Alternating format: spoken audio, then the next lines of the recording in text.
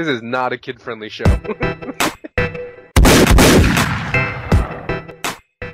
Yo, what is going on, my dudes? Welcome to another RuneScape news coverage video. Today we're going to be covering a dev blog by Jagex regarding the mining and smithing rework. So hopefully we get some pretty interesting information. Without any further ado, let's just jump right into what it says. On the 4th of September, we're planning to put out a poll to decide what we do with mining and smithing. We can't squeeze too much detail into a poll, so here's a dev blog to explain what's going on. High-level mining and smithing update. We are at a crossroads with mining and smithing. Delivering the full rework will take so long and involve so much development time that it'll put a serious dent in what else we're able to produce. If one update is a large quest, minigame, or skill update, we're talking 4 to 6 updates worth of dev time. It's been clear from expansions that such a lack of updates would only be sorely felt. Most of that 4 to 6 updates worth of time isn't actually spent improving the mining and smithing skills. Some of the time is spent on that, but the majority is spent tidying up everything that it breaks. Fixing Slayer drops, rebalancing Artisan's Workshop, that sort of thing. We would like to propose a different plan. Rather than changing things in one go, in a way that requires all the above fixes, we will take all the new rewards, mechanics, ores and so on from the rework, largely benefiting mid to high level players, separate them out and release them earlier. This new content includes new tiers of ore and gear for levels 70 plus, useful high level armor, and a smithing overload-like item, a powerful unlock that is a reason to train the skill. We would place this new content within a specific area, such as a reworked mining guild, artisan's workshop, or an extra floor in the living rock cavern. This would create an isolated but complete economy for the top end of mining and smithing, to address the core problems with the skills, that there are very few good reasons to train them or make anything with them.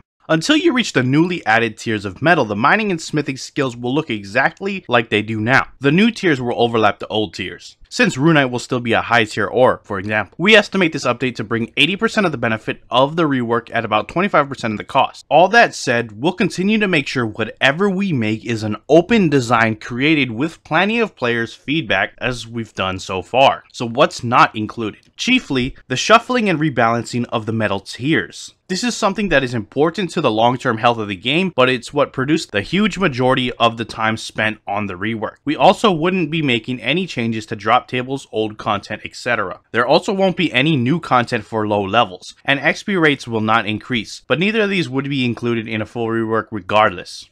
So taking it to the polls. So that's what we're going to poll next week. We want to get the question right. So here's the intended text of the poll. Let us know if you think it's clear enough and whether you think it's too biased in favor of either answer. We will aim to change the poll based on your feedback before it opens for voting. Should we develop a high-level mining and smithing update that brings all the 70 plus benefits of the rework sooner, but delays the tidying up of old content? We will include a link to this dev blog. Yes or no?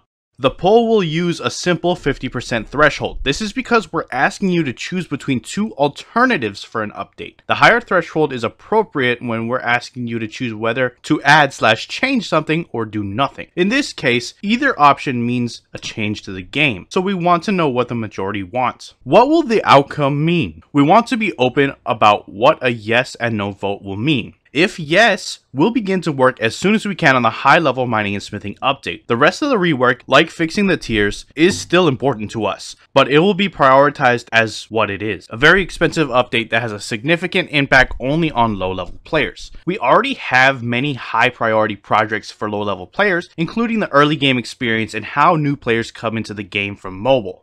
If no wins, the feedback tells us you want a full rework, and we will prioritize it accordingly, but it will be put back on our release schedule and assigned for development in the future. As noted earlier, this will mean less of other updates. It is very likely that if no wins, the full rework will come a bit sooner, but the high-level benefits will come much later. So that is it for the dev blog. I'll have a link down in the description below so you can check it out yourself if you want to give your feedback on anything involved in what we talked about today. And that is it for the video. If you enjoyed it, hit that like button. If you're not subscribed yet, you want to stay up to date on all things RuneScape related, then hit that subscribe button. Anyways, I appreciate you guys watching. I am out. Peace.